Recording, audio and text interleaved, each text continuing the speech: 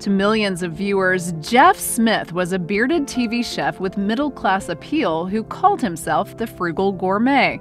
But when the apron was off, Smith had a monstrous side, one that would lead to his inevitable downfall. Jeff Smith never trained as a chef, but he was always in kitchens, even as a child. He also loved watching his mother cook. In a 1998 interview saved in the Seattle archives, Smith recalled getting his first job in a kitchen as a teen in Pike Place Market, one of the city's most important historical sites. Smith explained that he began washing pans at Rotary Bakery when he was 15 in 1953. He was then promoted to donut cook and would eventually go on to decorate cakes. Throughout Smith's life, Pike Place Market was his reference point. In junior high, he would lie to his mother and take the bus there to watch people. She had prohibited it because the market was a scuzzy area in the 50s. Much later, when he was a famous TV cook, Smith even had his test kitchen in Pike Place. Although PBS filmed The Frugal Gourmet in Chicago, Smith would travel back and forth between the two cities. Seattle is the center of wonderful food. In 1966, University of Puget Sound in Tacoma, Washington, also known as UPS, hired Smith to teach religion and act as the campus chaplain. In an interview with Entertainment Weekly, Smith said of his students, "None of them were eating properly. They were eating fried celery and brown rice, garbage like that. So I started giving cooking lessons." Those lessons became the class, Food, a Sacrament and Celebration. Today, the UPS website doesn't mention Smith beyond brief references in yearbooks and old copies of the student newspaper, Sound Ideas. Later, a lawsuit filed in Pierce County's Superior Court alleged Smith used his position to pressure male students into sex and named a pupil who also babysat for the Smith family. Smith allegedly attacked the young man repeatedly in their home. It's unclear if his wife, Patty, knew what was going on. When the plaintiffs filed the lawsuit, Patty denied knowledge of her husband's conduct. In 1972, Smith left UPS to open a restaurant and specialty food shop with former students called the Chaplain's Pantry in Tacoma, Washington. It worked as a lunchtime deli, but patrons could make dinner reservations for up to 25 people. Locals loved dining there because of the multi-ethnic foods on the menu. In 1997, one of Smith's restaurant guests was a witness in the lawsuit filed against the cook. The man alleged that he saw something upsetting while dining at the Chaplain's Pantry with a church group in the 1970s. He'd wanted to purchase peppercorn from Smith, but accidentally stumbled into the dishwashing room. There, one of the restaurant's busboys was laying on a table. According to the witness, Smith was allegedly standing over the busboy while kissing him and touching his crotch. This witness remained silent for years. Further allegations signaled the incident was not a love affair between the cook and the busboy, but part of a pattern of grooming.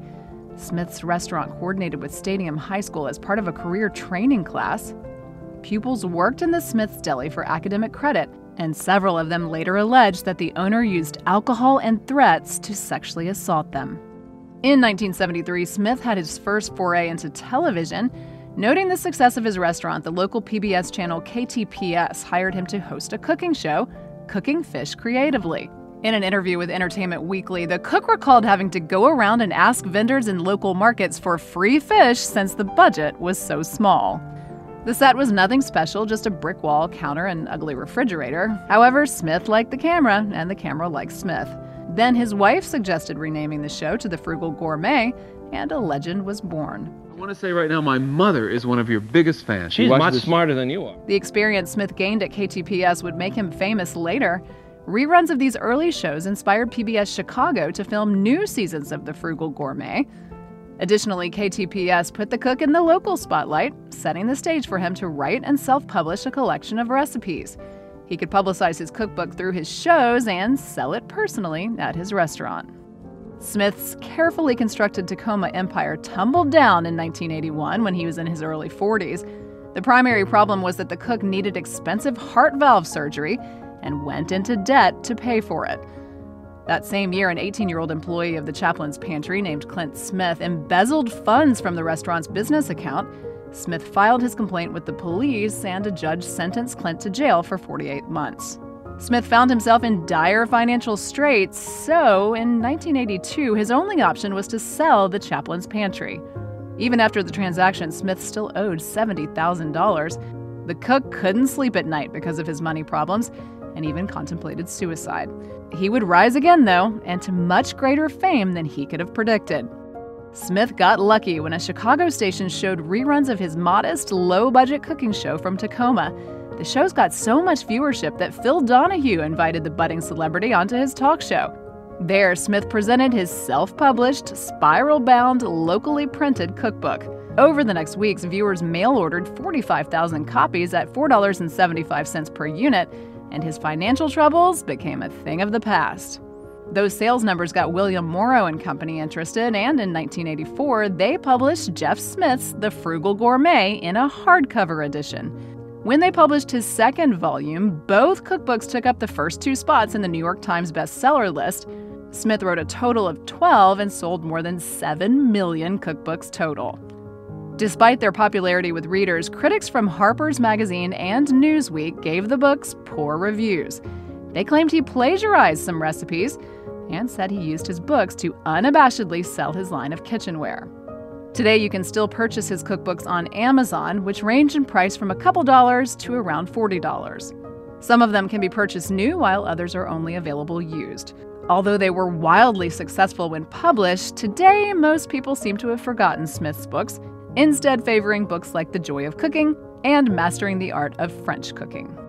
Smith's big break came when WTTW created a new series with Smith as the star after his interview with Phil Donahue. They broadcasted the show nationally, and audiences loved the middle-aged star. At the height of its popularity, the show had 15 million viewers a week.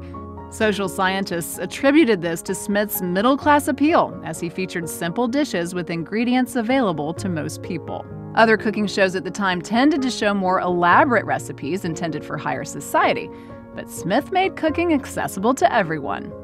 The steps he described were simple, and he seemed to want everyone to enjoy eating. His show was so appealing that a large number of children watched it. Even Elmo occasionally made guest appearances. It's the heavy Elmo! I'm so glad you're here. Smith needed some help, though. People noticed he occasionally used false information and made mistakes while filming. So he hired a professional chef, Craig Wallum, to assist him on his show and in writing his books. Wallum was well on his way to becoming famous in his own right. But when Smith ran into trouble, the young man's career as a celebrity chef ended. In the beginning, Smith traveled back and forth between Seattle and Chicago. He filmed for 3 months a year in the Windy City, but tested out new recipes in his Seattle kitchen.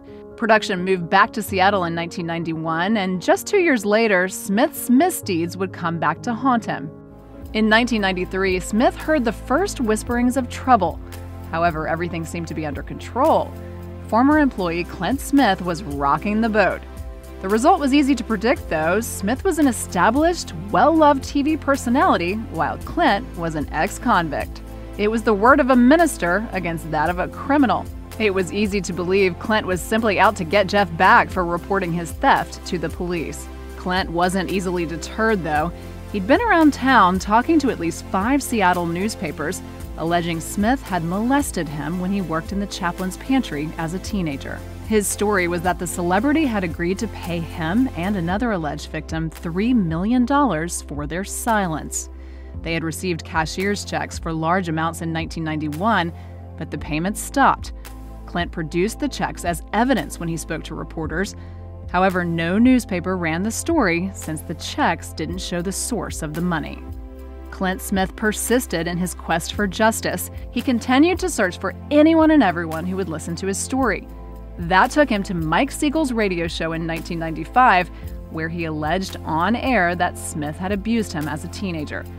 As he recounted what had happened, another alleged victim heard his story and called in to allege he had the same experience. Smith laughed off the accusations, calling them ridiculous. No action was taken against him by his TV producers or by the law, and newspapers barely paid attention. It didn't help that Mike Siegel was considered controversial, or that KVI canceled his show just months later because he spread unsubstantiated rumors about Seattle Mayor Norm Rice. While calling into the radio did not ease Clint's trauma, it had an important outcome. The other alleged victim who called into the show decided to take action. He had discovered he wasn't alone and didn't want to keep his secret any longer. Things came to a head in 1997 when 7 men filed a lawsuit against Smith. One of the alleged victims said he'd struggled with emotional and behavioral disorders after the alleged attacks in his teenage years and had attempted suicide. Then he heard Clint Smith on the radio and felt inspired to act. Clint, the most vocal of the accusers, did not join the lawsuit. None of the plaintiffs ever reported Smith to the police or filed criminal charges against him. Since the crimes occurred 20 years earlier, the statute of limitations meant 6 of them no longer could. The remaining plaintiff alleged that Smith raped him after picking him up as a hitchhiker in 1992, but chose to join the civil lawsuit instead of pursuing criminal charges. The men hoped that by joining ranks they would be heard and believed. Although their lawsuit sought financial reparations, their main motivation was to prevent Smith from ever harming another young man. In the end, the lawsuit never went to court. Just days before its date, Smith settled with the plaintiffs.